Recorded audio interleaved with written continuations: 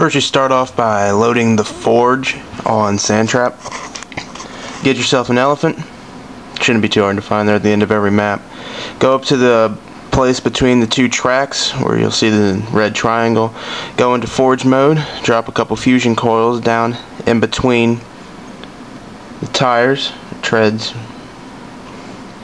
Put a bunch of them up there. Begin stacking them together.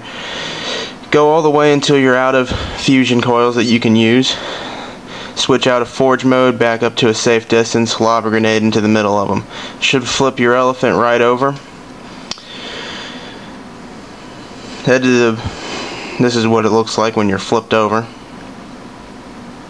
Head to the back end, or any end actually, of the elephant, and it should say, "Wait, what? How did you do that?" Zoom in of that.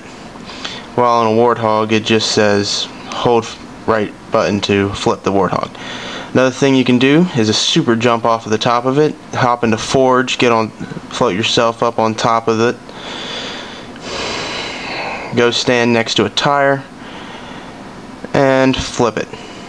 Should shoot you across the map pretty far. It's kind of interesting. There's really no point to it. It's just fun to throw yourself across the map. Although every once in a while it doesn't work as well as you would hope. And that's the easiest way I know how to get the elephant.